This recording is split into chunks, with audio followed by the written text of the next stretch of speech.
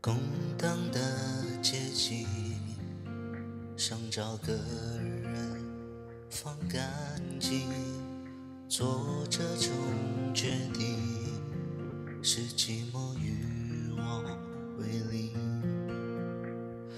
我们的爱情，像你路过的风景，一直在进行，脚却从来不会为我而停。给你的爱一直很安静，来交换你偶尔给的关心。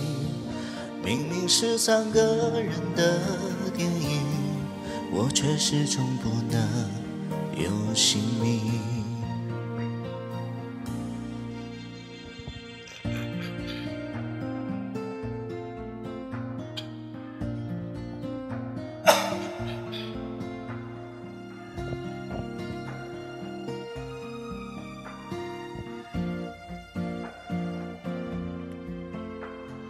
你说爱像云，要自在漂浮才美丽。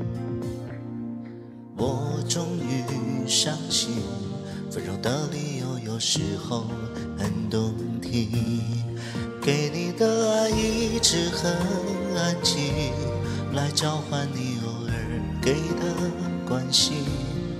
明明是3个人的电影，我却始终不能有姓名。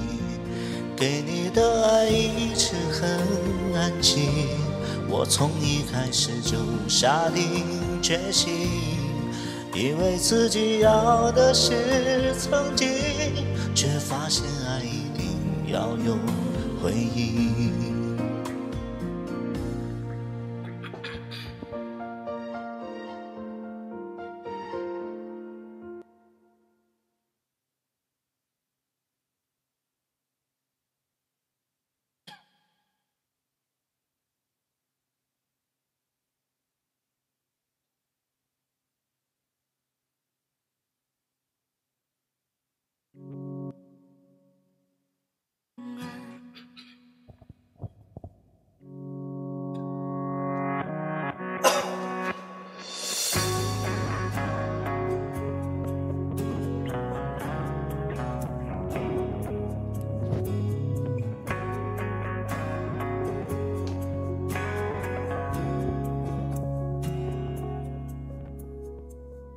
我竟然没有掉头，最残忍那一刻，静静看你走，一点都不像我。原来人会变得温柔，是透彻的懂了，爱情是流动的，不由人的，何必激动着要理由？相信你只是怕伤害我，不是骗我。很爱过，谁会舍得把我的梦摇醒了？宣布幸福不会来了，用心酸微笑去原谅了，也翻越了，有昨天还是好的，但明天是自己的，开始懂了，快乐是选择。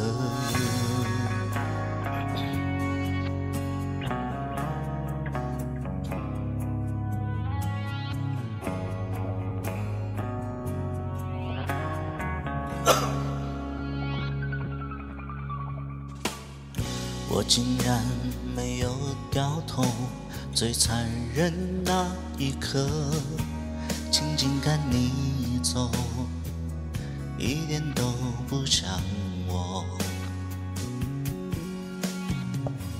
原来人会变得温柔，是透彻的懂了，爱情是流动的，不由人的，何必激动着要理由？相信你只是怕伤害我，不是骗我。很爱过，谁会舍得把我的梦摇醒了？宣布幸福不回来了，用心酸微笑去原谅了，也翻越了，有昨天还是好的，但明天是自己的，开始懂了，快乐是选择。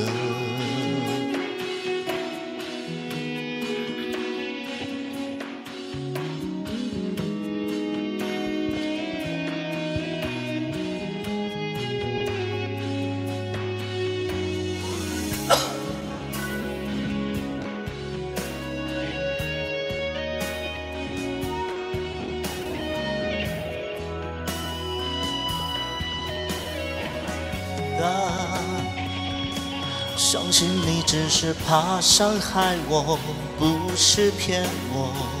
很爱过，谁会舍得把我的梦摇醒了？宣布幸福不回来了，用心酸微笑去原谅了，也翻越了，有昨天还是好的，但明天是自己的，开始懂了，快乐是选择。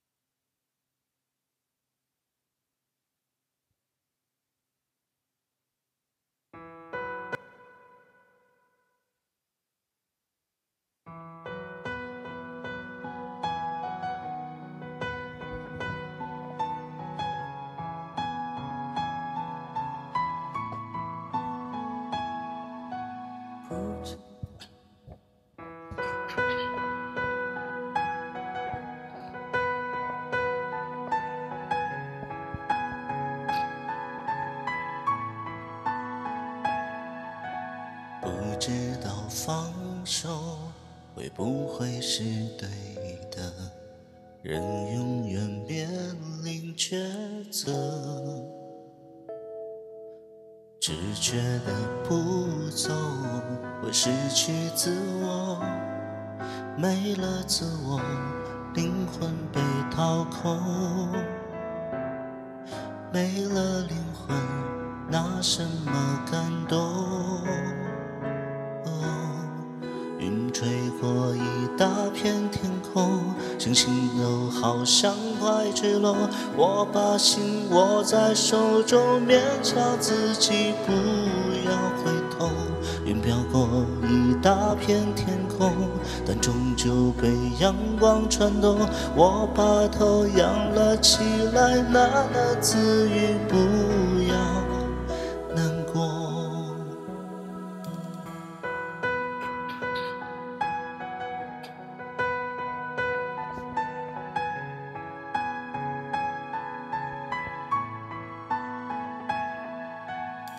胸口最痛，也不曾去恨过，解脱在一个念头。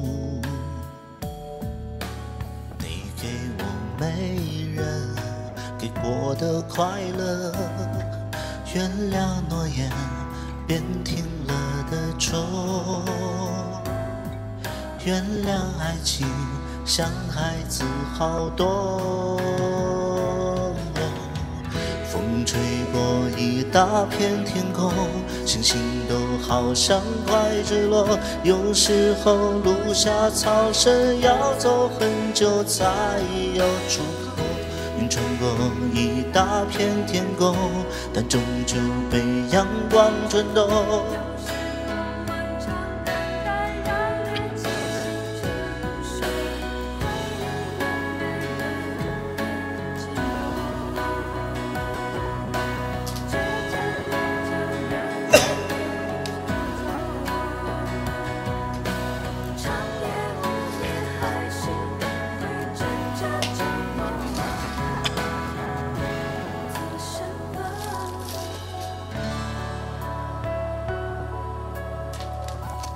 等一会儿啊，电量低。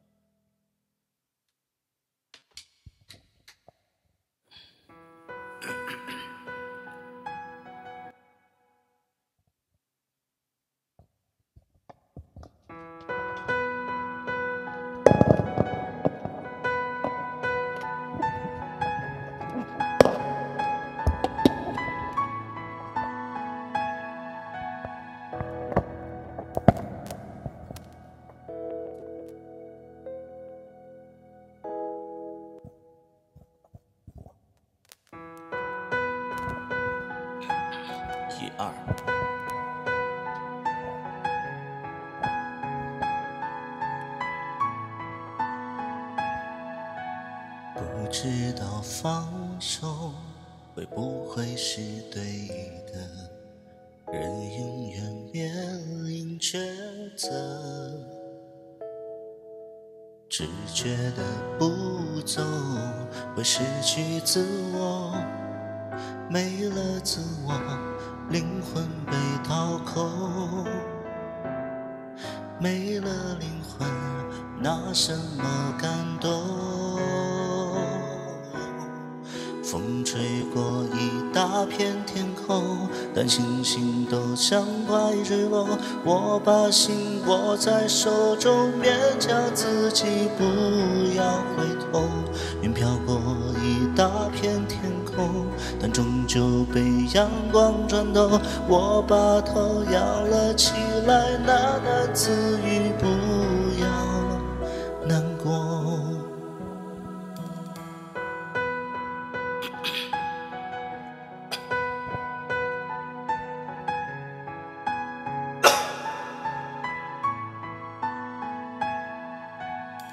胸口最痛，也不曾去恨过，解脱在一个念头。你给我没人给过的快乐，原谅诺言变停了的舟，原谅爱情像孩子好动。风吹过一大片天空，星星都好像快坠落。有时候路下草绳要走很久才有出口。云飘过一大片天空，但终究被阳光穿透。有时候漫长等待让人倾心承受，回忆越没人越寂寞，倔强越揪心越会痛，长夜无眠还是会枕着旧梦。假如当时做什么，此刻是否会不同？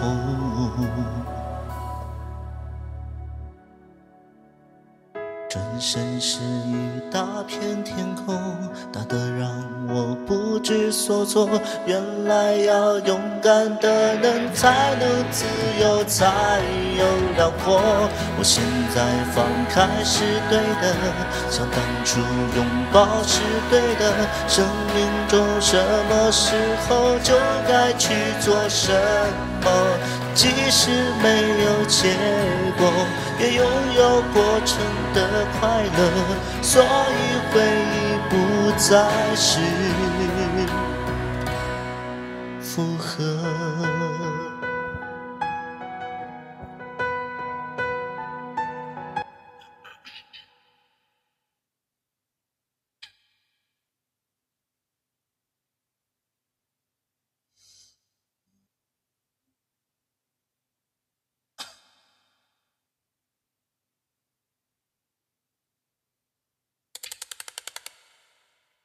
无助化。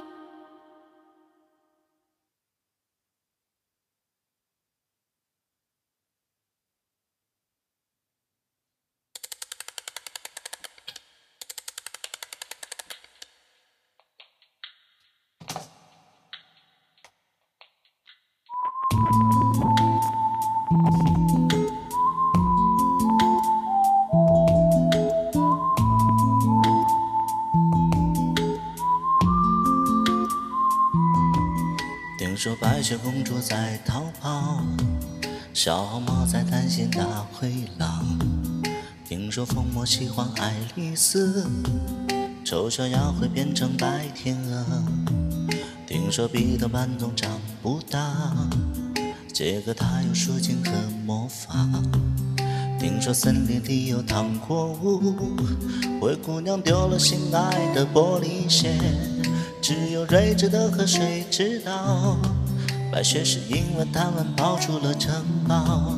小红帽又记得自己变得狼的大红袍，总有一条蜿蜒在童话镇里记载的河，沾染魔法的乖张气息，却又在爱里曲折，川流不息，扬起水花，又卷入一帘时光如水，让所有很久很久以前走到幸福结局的时刻。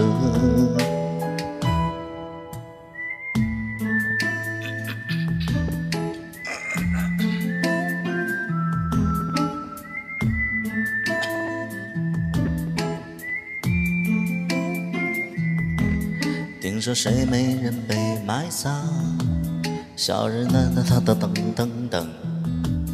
听说阿波罗变成金乌，草原有奔跑的剑齿虎。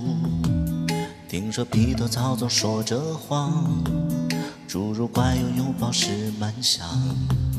听说悬崖有棵长生树，红鞋子不知疲倦地在跳舞。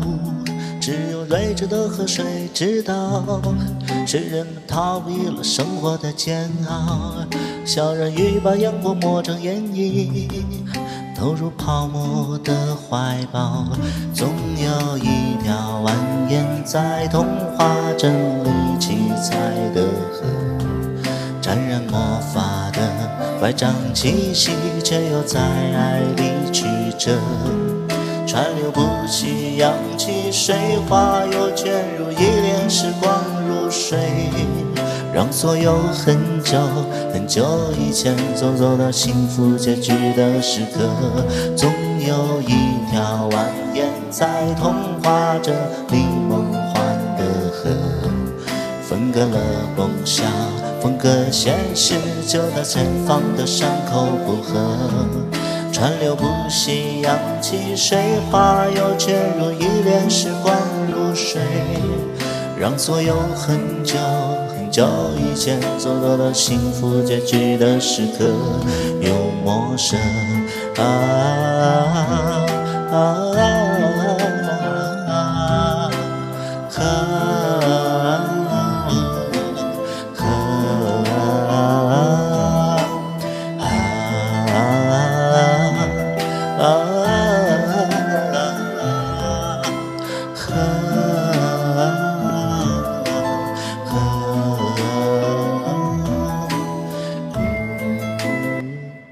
好嘞，谢谢。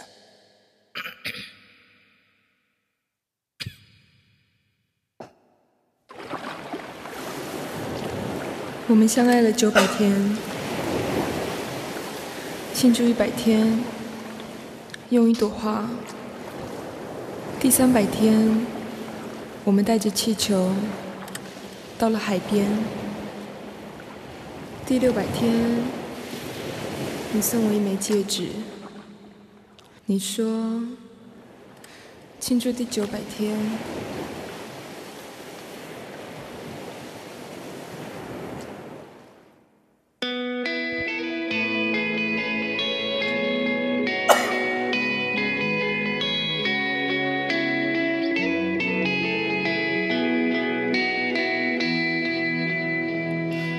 停止天空之间，小泪在眼眶盘旋，是最后一次见面。沿途经过的从前，还来不及再重演，拥抱早已悄悄冷却，海潮声淹没了离别时的黄昏，只留下不舍的体温。星空下拥抱着快凋零的温存，爱只能在回忆里完整。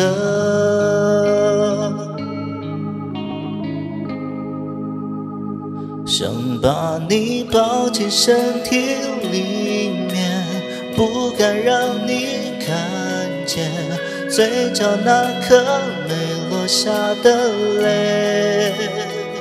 如果这是最后的一夜，在你离开之前，能否让我把故事重写？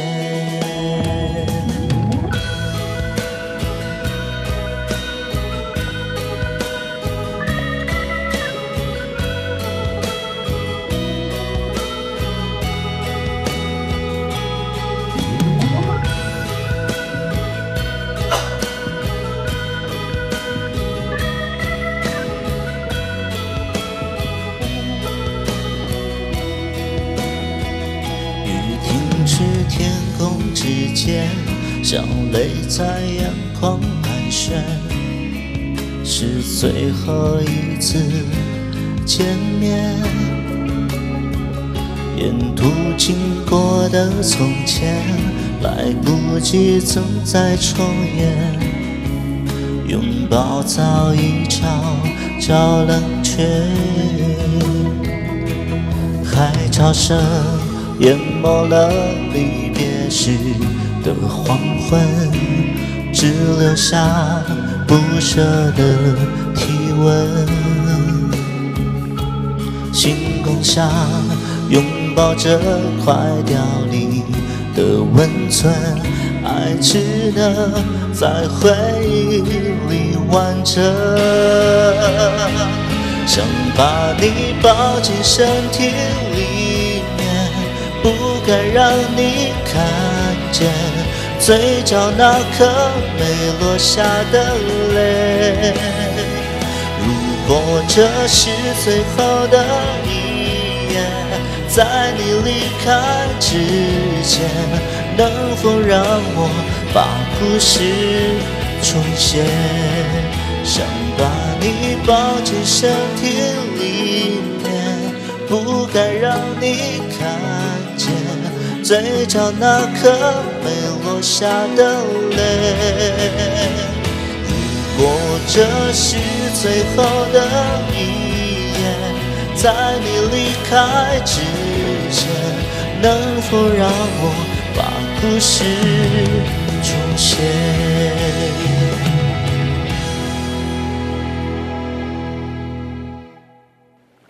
今天是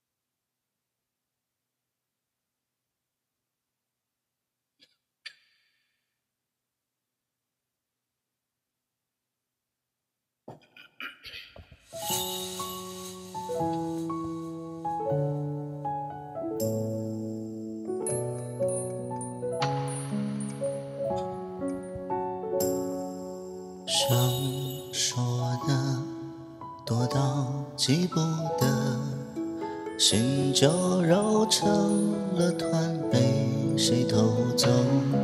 孤单眺望云海的时候，你我某个相侧碰头，背着小小的重重的梦，居住回忆，天色往指尖流走，化作飞奔穿梭闹市的风。你笑了，我笑了。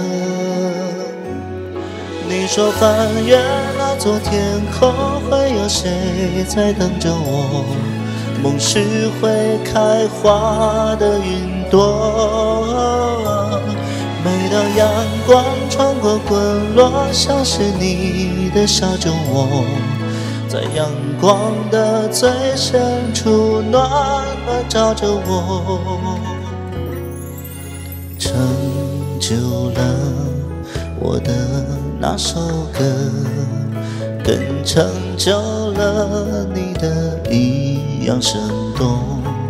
打伞趟过大雨的时候，许过愿早晚有晴空，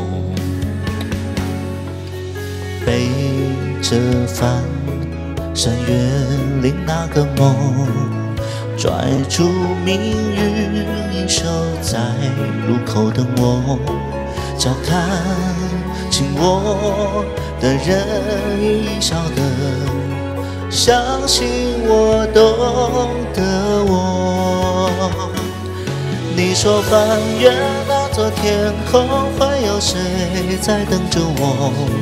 梦是会开花的云朵，每当阳光穿过滚落，像是你的小酒窝，在阳光的最深处暖暖照着我。你说翻越那些寂寞，就会开到那花朵，一朵一朵天蓝粉红。幸好跟你走过了，走到了这不同时空。未来落在眼中，我抬起了头。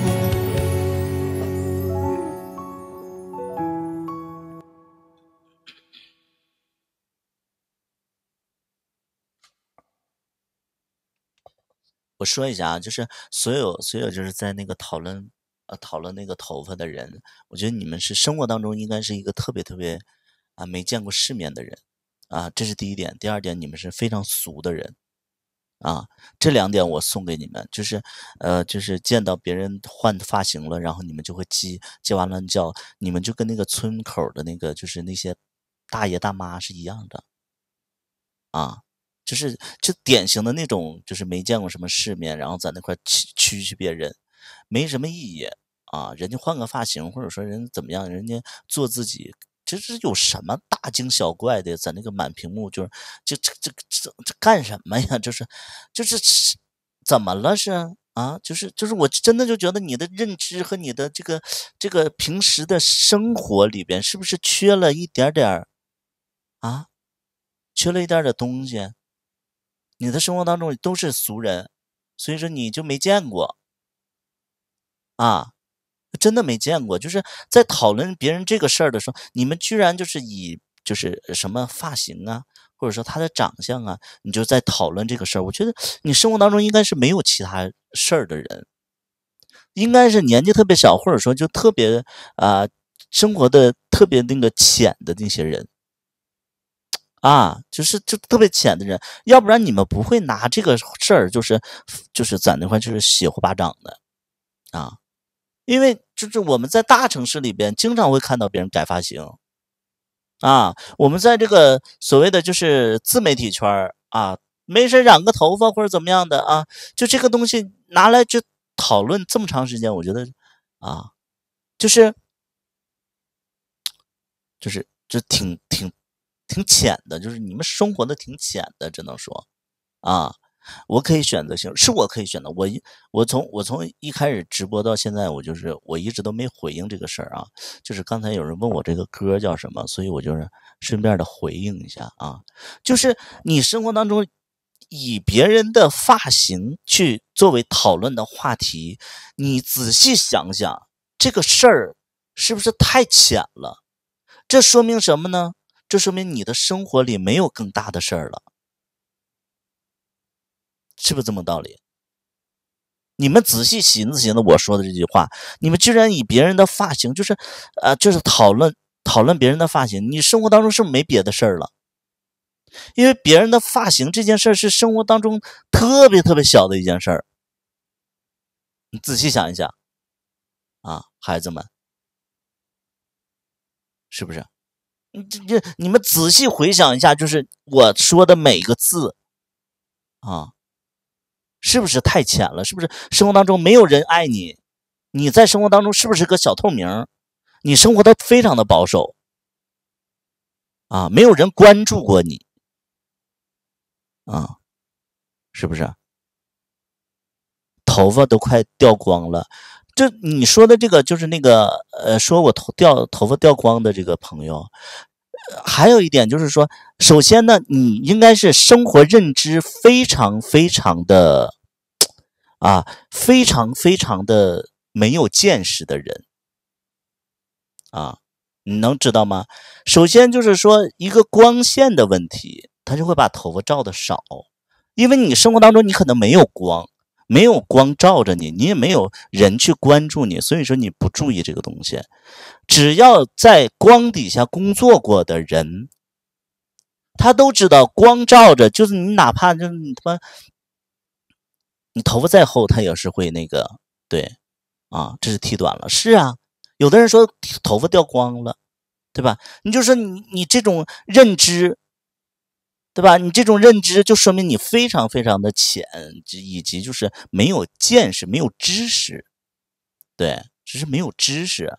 我不是说我没有说我没有介意啊，就是因为刚才我唱歌唱累了，我就得有话聊，直播是有话聊啊，就是咱们就是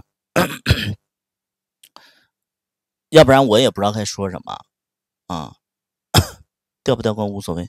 就是有的人就会跟我说，哎，你怎么左手吃饭呢？因为他没有接触过直播，所以他不知道是镜像啊。有的人说那个你头发掉光了，前面有一个光，包括你就是比如说你们不懂这些东西的人，你们可以拿，就是你们站在你家的那个灯泡子底下啊，灯泡子底下，然后你拍一张照片，你看你头发是什么样。这是一个常识啊，这不是，但是这个也不是一般人知道的常识，因为你不太了解自己，你也不太了解光啊，就是你没有人，就是不会有人去，对吧？不会有人去关注你这个事儿，所以你也没有人让你在灯泡底下拍个照片啊，所以你不懂啊，能明白吧？哎。灯泡底下是有的孩子就是说完全就是不接触直播，不了解什么光啊，对不对？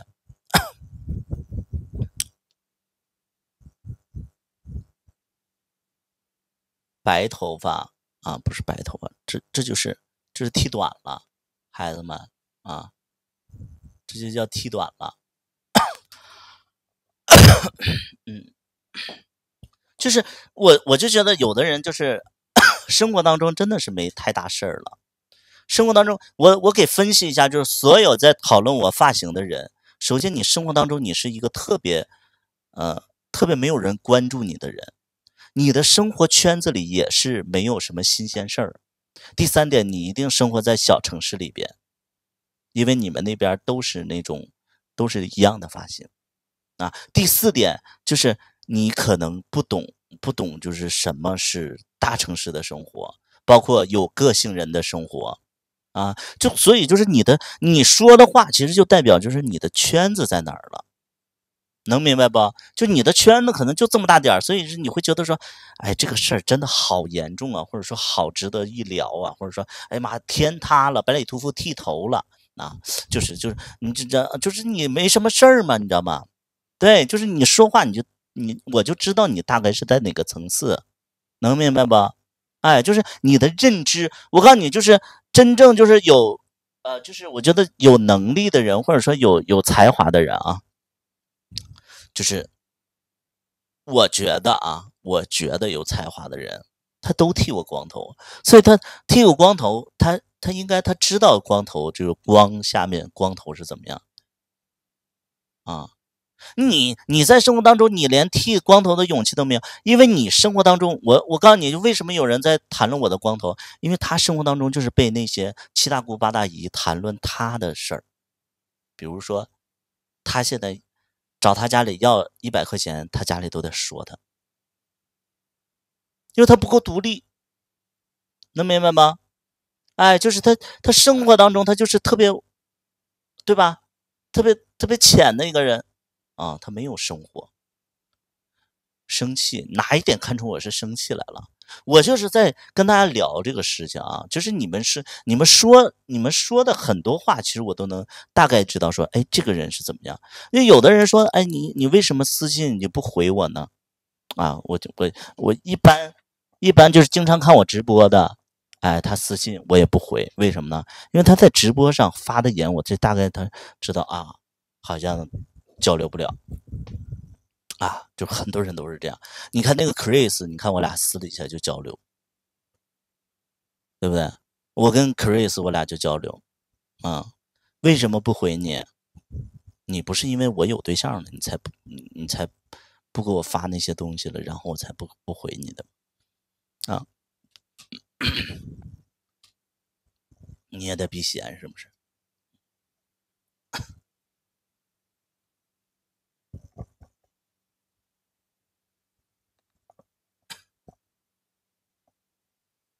所以就是你看我直播了将近半个多小时，这弹幕就没断过，就这个头发这个事儿，我就说，哎呀，你管说我跟网友交不了朋友，太没话聊啊，能懂不？这不是说我单方面的 diss 你们，是你们就是一些行为让我会觉得真的没法聊。就是有很多人，你知道他为什么就说，哎，这头发怎么了？天哪！啊，我差点以为进错直播间了。你知道他为什么这么说吗？一是他大惊小怪，二是呢他找存在感。为什么找存在感呢？他就说我发个言吧，啊，我发个言吧。所以他看到什么他说什么，他的脑子他不过事儿，他不消化事儿。他看到什么，他比如说看到一个充电宝，然后没插进去，他就跟朋友说，哎，你知道吗？我刚才看见一个充电宝没插进去，没充上电。你说，哎呀，真是哈，哎，你知道吧？他们就是这种人，因为他们没什么话聊，能懂不？哎，你比如说，我突然在外边我看到一个那个什么那个自行车那个车胎爆了，你知道吗？我刚才看到一个车胎爆了，也不知道是怎么爆的。人家原来的朋友，你知道吧？就是那些朋友都不想跟你聊这些东西，而且就觉得你聊的东西太浅了，就很无聊，很无聊。但是你知道，这就是你为什么你朋友越来越少，因为你的聊天的内容和认知，包括你的思维的圈子很浅。人家就说：“哎呀妈，谁要跟他聊这些？自行车怎么了？哦，好吧，好无聊。哎，我赶紧忙一忙吧，我不想回他了。”就是这样，生活里边真的是这样，你不能说你想聊什么你就聊什么。你知道我生活当中啊，我生活当中我有很多的员工啊，就是不是员工，就我有一些员工，我不是很多员工，我企业没那么大啊，就是我有一些员工，他就是那种就是跟他一起吃饭，你明显感觉到他有点喧宾夺主，老百姓都聊这些。啊，老百姓都聊这些，所以你要甘心做老百姓的话，我就觉得其实挺无语的，因为你年纪很小，再一个你是同性恋，同性恋代表什么？你是少数群体，少数群体应该提高自己的认知和个人的修养，你要跟那些异性恋不一样，因为你已经是那些小众的一员了，所以你还想争着当一个老百姓，所以就是三个字送给你，就是没出息，能明白吗？啊，没出息！你要说老百姓都聊这些东西，你为什么要当老百姓呢？啊，老百姓都结婚，你希望你家里催你婚，然后你去结婚，然后你跟一个跟个女的结婚，然后你天天那个赚钱，对不对？那你说这话啊，我是老百姓，你这不就有点说，哎呀，我赚钱少，我骂那些赚钱多的不应该吗？你这有一种什么自暴自弃的感觉啊，就不要有这种思想啊！我告诉你，人永远是思想决定了你去做什么，但你不能说你做什么了，然后凸显了你的思想，这不好。在做很多事情的时候，你要想一想啊。名媛聊的高档，不是说名媛和老百姓他就是两个选择啊。我们不是说让你当名媛，因为可能名媛来讲的话啊，在我们眼里不是一个好词儿。但你要说什么，我们老百姓都聊这个，那我们聊啥呀？不聊一亩三分地儿啊？谁家孩子结婚了？什么谁家随礼怎么着？你就聊这些。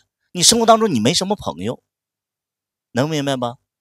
你生活当中你肯定没什么朋友，因为你生活里面那些人不是你的朋友，你聊的那些人他不是你的朋友，对不对？能明白吗？孩子，不要自暴自弃。你知道，就经常我会看到一些就是什么啊，就是谁就是什么有一些明星犯错误了，人人喊打，人人喊杀。然后我说啊，你真的很讨厌这个明星吗？他说对啊，讨厌。我说为什么讨厌？他就是犯错了吗？我说犯错了，你至于骂人骂的那么狠吗？他说那大家都在骂，我也骂呀。而且他做这行，他不就应该被骂吗？你知道吧？就有人说这种话，就很多人就觉得说，哎，他赚那一份钱，他就该骂。就这种思想，我觉得非常可怕啊！我在用框架输出，你在用你的框架输出，你在表达什么？我不知道你在表达什么啊！我在用我的框架输出，你知道我的框架吗？对吧？就是很你包括就是，比如说，我觉得很多人啊，就是会觉得说啊，比如说那个有一些明星他翻车了，然后大家人人喊打，人人喊杀。我就给大家举个最简单的例子，这个人也不是明星，李佳琦。李佳琦大家都知道谁吧？李佳琦大家都知道谁吗？李佳琦，带货主播李佳琦啊，李佳琦出事儿了，出的什么事儿呢？直播的时候说那个网友说你们应该努力，什么你们怎么样，就是不差你这个买家之类的，说了这种话。然后你知道现在大家在捧谁吗？在捧那个东方甄选的那个叫啥？在董宇辉啊，现在大家都在捧董宇辉，在骂李佳琦啊！我不知道大家知不知道这个现象。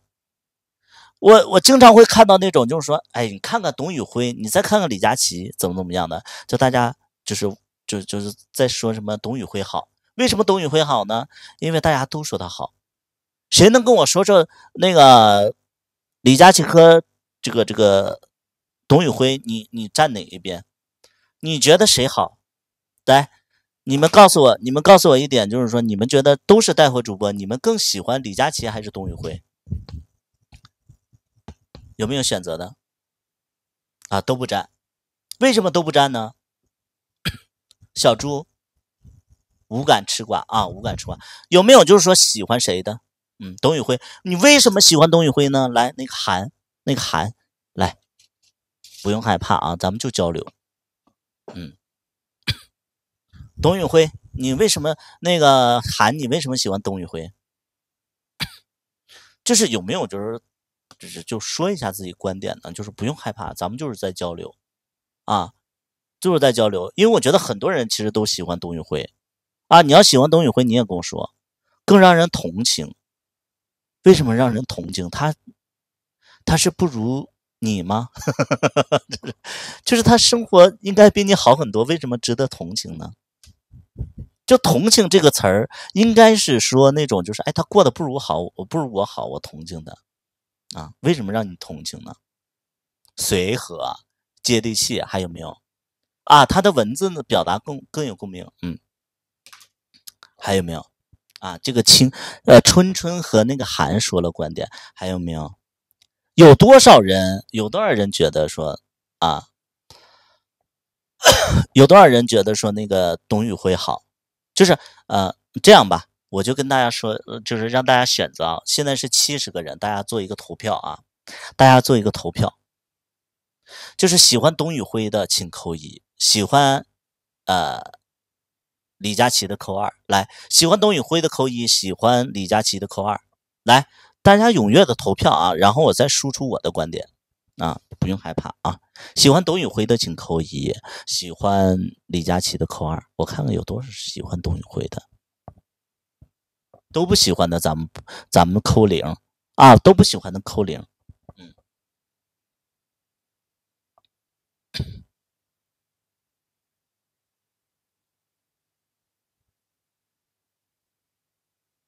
好，来我说一下我的观点啊。其实因为我是1嘛，我喜欢扣0，我也是扣0的啊。完，我就跟大家说一下我为什么扣0啊，就是其实我都不站。为什么我都不站呢？啊，我为什么都不站？我跟大家说一下啊，就是你要知道一点，所有的好都是别人让你看见的好。这句话我不知道有多少人能懂这句话。董宇辉现在的好一定是某些人让大家看到的，可能是董宇辉让大家看到的，可能是他的团队让大家看到的。能明白吗？我不是在说董宇辉他一定不好，但是你要知道很多的，就是很多的明星他一开始都好，就是很多的明星他一开始的时候他都好，后来他崩了。你们就说董宇辉他有一天可不可能崩啊？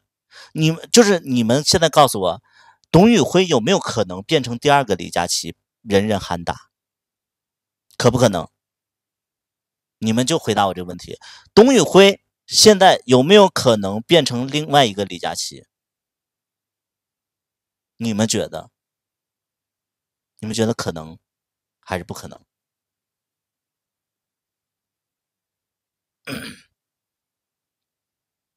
那是以后的事儿。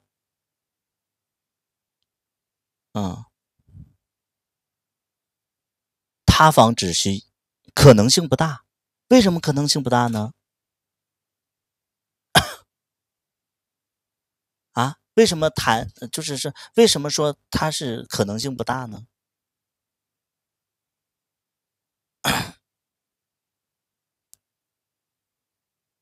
因为他有文化，然后呢，可能性很大，是完全有可能性啊，不敢。就是你们说，就那个拖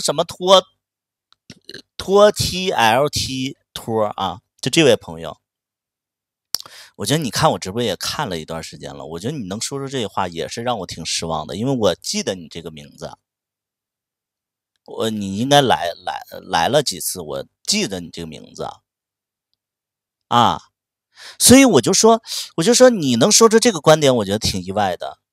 所有的明星，他在没塌方之前，他不都是明星吗？孩子们，你仔细寻思寻思我这句话，所有的明星在塌房之前，他是不是都是明星啊？只有在被爆出那一刻，大家才讨厌他的吧？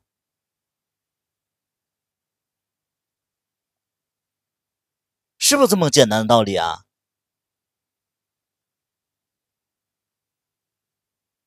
我还是那句话，明星的生活是你看不到的，明星给你看到的一定是他在营造的，能明白吗？你们能明白我说这句话吗？就是他们一定是会有个人的人设和形象的。